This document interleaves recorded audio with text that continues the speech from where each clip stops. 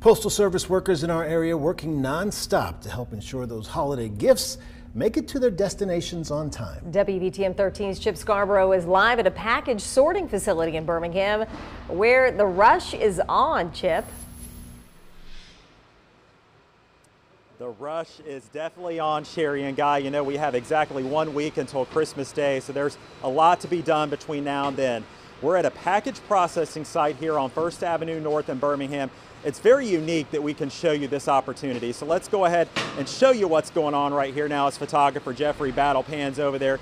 You can see this nice lady right here. She is welcoming in the packages to Birmingham, Alabama, so to speak. They've just arrived and made their way in, so she's bringing them into this assembly line here. And we're going to kind of walk down this way. So Jeffrey, kind of come with me here. And as we head down this way, there's a machine, a belt line that the packages are going to go on.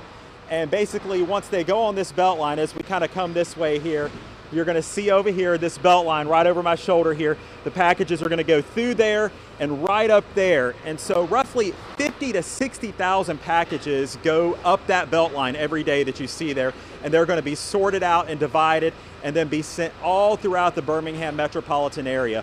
Really cool to see how this is done. And the person who's in charge here was telling me they put this machine in a couple of years ago to deal with more packages coming in as a result of the COVID-19 pandemic. And it certainly comes in handy during the holiday season when there are a lot of packages coming in too. So we want to let you know that we've spent kind of the afternoon and the evening talking to some people in the area as they've been dropping stuff off at the post office. The post office in downtown Birmingham has been very busy this afternoon and evening. Lots of people trying to get their cards and packages out, and they have less than a week to make it to their destination. So you'll hear from some of those people who live in our area as they anxiously await to find out if their material is going to get there in time.